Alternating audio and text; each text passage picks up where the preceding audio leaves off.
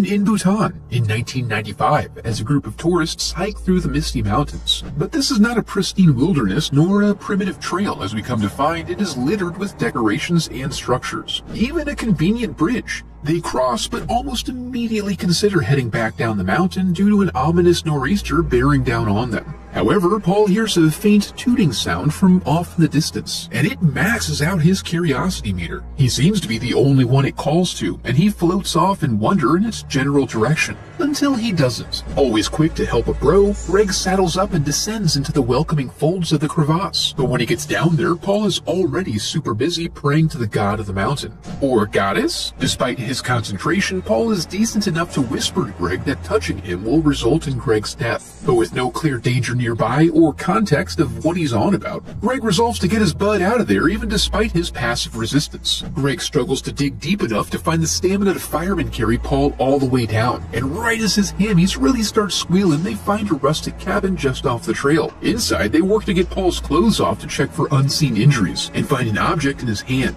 As the storm rolls in, they've gotten everyone all comfy, with no obvious signs of external distress other than some old wounds. So they settle in for some tea as he works out his issues, and they attempt to calm Ruthie, insisting there's little they can do other than observe him overnight. That evening, while keeping a vigil, we learn that the item he held was responsible for the sound that summoned him from a distance, as Ruthie gives it a little blow. This snaps her into an alternate reality where all she can hear are footsteps outside her room, but she explores the cabin to find no one. The next morning, we see the rain has turned to snow. Greg and Fiona head out while Ruthie occupies her time by doing the homeowner's laundry, and then she sees a figure out in the snow. Hoping it's someone who can help, she runs out to see who it be, but soon realizes that it's obviously not here to help. It plays a little game of matching her step for step before chasing her full steam back into the cabin. However, the pounding at the door soon comes into resolution as we hear Greg and Fiona asking to be let in, and confirming they didn't see anyone outside with Ruthie. That night, as they all get some rest this time, we see Paul awake and filling Ruthie's subconscious with some sort of whispered filth.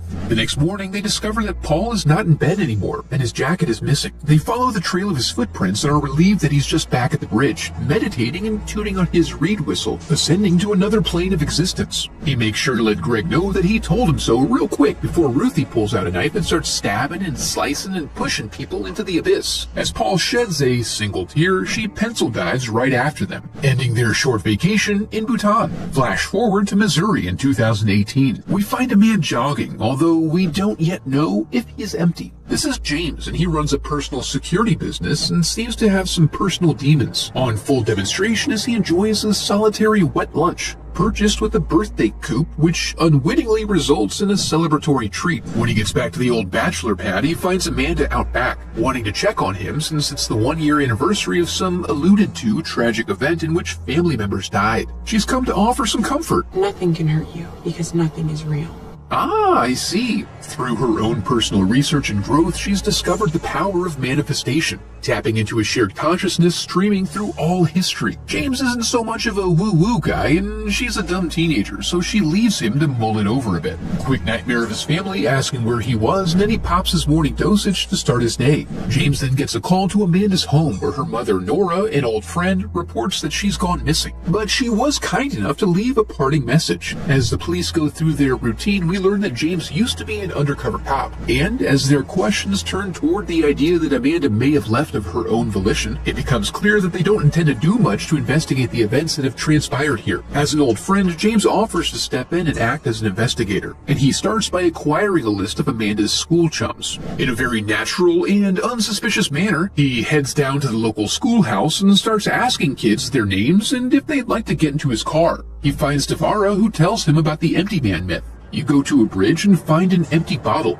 Blow on that sucker while thinking of the empty man. And a few days later, he appears. Since she and Amanda happen to have recently found themselves at a bridge with their friend group, she recounts the tale. Through this, Amanda provides additional context to the friend group, which is us, teaching that if you successfully summon him, you hear him on the first night, can't stop thinking of him on the second, and then finally get to meet him on the third. To prove they ain't scared, they all participate in the ritual, but Amanda takes it a step further, taking up a relaxed position and really getting into an empty man mindset, repeating his name over and over and giving it the attention it truly deserves. It ends when the ambient noise cuts out and the teens hear some reciprocal blowing from the other end of the bridge, followed by pounding footsteps that cause them to scatter. As she concludes the story, we see Amanda engaging in some familiar whispering and observe indications the whole friend group is affected. James secures some additional addresses and begins beating some bushes, hoping to rattle some of these little shitheads' cages. But everywhere he goes, he finds nothing but missing persons and sometimes bloody leavings. He heads out to the bridge to see if he can retrace their steps from the last time they were all together. While making observations, he foolishly turns off the sound,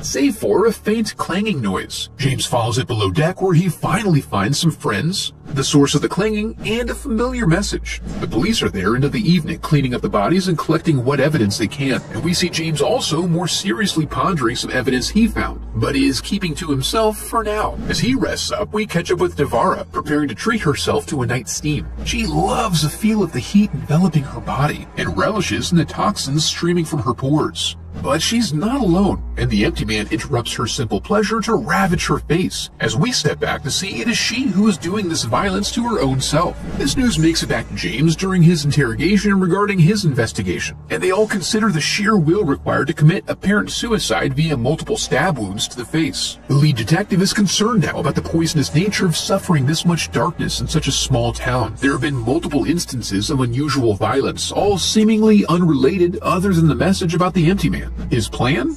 We can't ignite the cosmos. Pretend like it never happened and hope that it goes away on its own. James has his own obligations, however, and decides to hit the old keyboard to do some research. He learns the Pontifex Institute is considered a death cult, revolving around the concept of thought form, a colloquial word used for a psychic manifestation. Nora then comes over to make sure James has had something to eat and offers up some comfort. We learn quickly that they have a raw animal sensuality between them, which naturally leads to crossing some self-imposed boundaries, and so she heads back out. James sleeps but doesn't get much rest, and is soon awoken in the early morning hours to sounds coming from his front hall. As he watches the front window, the lights go out, and he observes clear evidence that there is a presence in the house. This is further confirmed when he finally works up the courage to confront the intruder and finds the front door is also open. The next day, James takes some time out of his busy schedule to learn about unleashing the power of the mind. After a simple application process, he follows the wackadoos into the grand ballroom, where Arthur Parsons gives a life-changing speech about how, we live in a society and nothing is real, man. The sky is only blue because someone told you it was. There is only the great binding nothingness. And he confirms his words are directly sponsored by the Empty Man. Arthur gives James a bit of his time during the meet and greet afterward. He explains the Empty Man in a bit more detail, but James finds it a bit too enigmatic to pull apart. So he bids him adieu, but takes a detour on the way out, exploring the deep levels of the building and finding the barracks downstairs along with the extensive records room. He just keeps going, and it seems to just keep going until he eventually stumbles upon a masterclass of mantra chanters. After making a noise, he is, we presume, asked to reveal himself. But he soon learns that they're not talking to him as a strange shuffling noise emanates from below. He attempts to peek over the railing, but his revelation is interrupted by security, who escort him outside. In the dank gutter, he meets an insider who seems to want to share information with him. What he gets is a warning about the group's power and the location of their secret camp, where things tend to get really strange. James drives out and lets himself into the information center, where he starts sifting through their records and finds the gang's all here, with quite a bit of personal information going back pretty far. Just for further confirmation of the crazy, he checks out one of the cabins and finds a VHS tape in which the cabin occupants recorded themselves performing some unusual rituals that resulted in some strange manifestations. When James emerges, he sees a light off in the distance and goes toward it. He witnesses a group of freaks enjoying a jog around the bonfire. Their chanting and energy really invigorates the flame and results in James having a brief vision, but he soon snaps out of it to find the flame gone, and then the light is similarly extinguished. The group moves in unison in his general direction, following him step for step before taking off in a full-out sprint as he retreats into the woods. He manages to make it to his vehicle and tear out of there into the night, wondering, what the fuck was that? A good question. He immediately runs to the station to drop off the files, and is encouraged to write a statement, but also seems to notice the guys are side-eyeing him pretty hard. So afterward, he gears up at his shop and rushes to Nora's house. He recommends she head out for a few days, filling her in on the dangers of the Pontifex Institute before dropping her off at a hotel. Through their parting words, we get confirmation that his recurring nightmare is of his family dying in a car wreck, which happened at the same time he was stepping out with Nora. He wakes up at 3 a.m. again and now gets to meet the Empty Man, but it's over pretty quickly. Afterward, his doorbell rings and he finds a gift on his doorstep. Then he breaks the cycle, declining to medicate himself and returning his ring to its finger. Newly motivated, he hits the streets, following his young friend to see where the trail leads. They wind all over town, picking up passengers well beyond the load capacity of their vehicle. Luckily, they reach their destination and unload before the springs give out. They enter the back door of a medical facility, and James manages to just barely keep up and pursue them through the hospital, where they eventually enter a room and engage in an odd ritual for what looks like Paul, the one who apparently brought the empty man stateside. After the field trip, James does a child abduction, relieved to find that our modern culture is very conducive to such activities. He insists on being provided info, but gets more tangled up mumbo-jumbo. There's a prophet, the between one, who needs an empty man to act as a bridge to our world from the noosphere. He brings chaos and will pull back the veil to reveal that nothing is real, which he thinks is pretty cool. When asked directly about Amanda's whereabouts, lest we forget what James has been motivated by this whole time, he just says that she's on the bridge, which, of course, doesn't exist. James heads back to the institute now, but it's as if they were expecting him. In the record room, he gets right to the patient's file, somehow, and confirms for us that it is Paul. He's distracted, however, by a file inside the file that's about him, and it contains everything, including photos and items that would seem impossible to acquire. He mulls this over on his way back to the hospital. When he arrives on the floor, he plays like he's a PI and is looking for a missing person. He wants to rule out the patient and starts questioning the night nurse on what she knows about him. She starts out tight-lipped, but then seems to really take pleasure in gossiping about the comatose man, noting how curious it is that someone who's a John Doe and can't speak has so many strange visitors. Why, he even has someone in there right now. James goes in to see if he can pump this person for some more information on Amanda's whereabouts, but it turns out to actually be Amanda, tending to Paul's every need. She refers to him as a carrier of a signal that is contagious. James makes a quick call to Nora to share the good news. I'm sorry, who is this? But she has no idea who he is. So Amanda explains further that Paul is withering from holding so much power for so long. A replacement is needed, and rather than waiting to chance upon another vessel, they decided to make one this time. Not just in the sense that they capitalized on James' emptiness, but in the sense that he was actually born 3 days ago, with a lifetime history of pain and fearfulness designed whole cloth by the group. And indeed, the worst moment in his entire life was engineered specifically to help him be a sufficient vessel. This was all accomplished through the art of thought form. Thought plus concentration plus time equals flesh.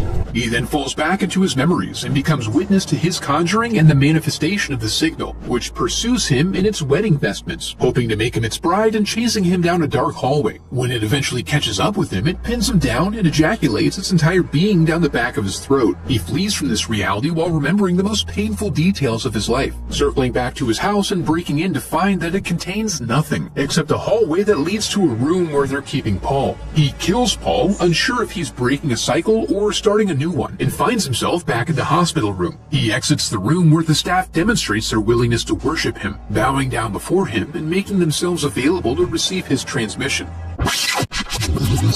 I have a website set up where you can support the channel through donations or merch. Just a quick note that I've added an uncensored review of Under the Skin as a benefit for donation. I'd like to give a huge thanks to my donors memorialized in the Hall of Headshots.